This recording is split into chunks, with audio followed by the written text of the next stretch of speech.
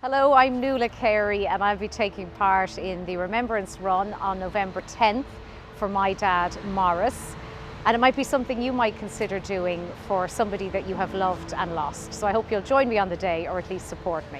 Well, Nuala, the falling leaves in this first day in November, they're golden now and a lot of good memories there. And it's great to hear that you're taking part in Remembrance Run on the 10th of November. That's on Sunday week. Can you tell us any special reason this year? My dad's first anniversary will fall on the 18th of November, and he had pancreatic cancer, which is a very challenging one. So I want to remember Dad on the day. I also think it might be a nice distraction for me in the run up to his anniversary to have something to aim towards and keep the training up. So I'd be remembering my dad on the day, most especially, but I'm also very conscious of remembering Joseph Toohey.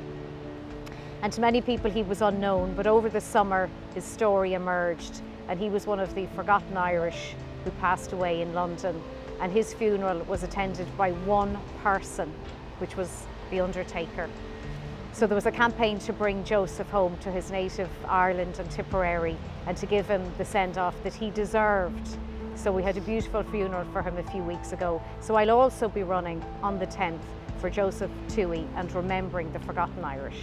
And Con Houlihan, my dear friend, who the event was actually started in memory of Con, he used to say that we all have a primal need or wish to be remembered. And I think that particularly that sentiment about the forgotten Irish, I think that's a beautiful thought. Thank you. Well, they say also to be forgotten is to die twice.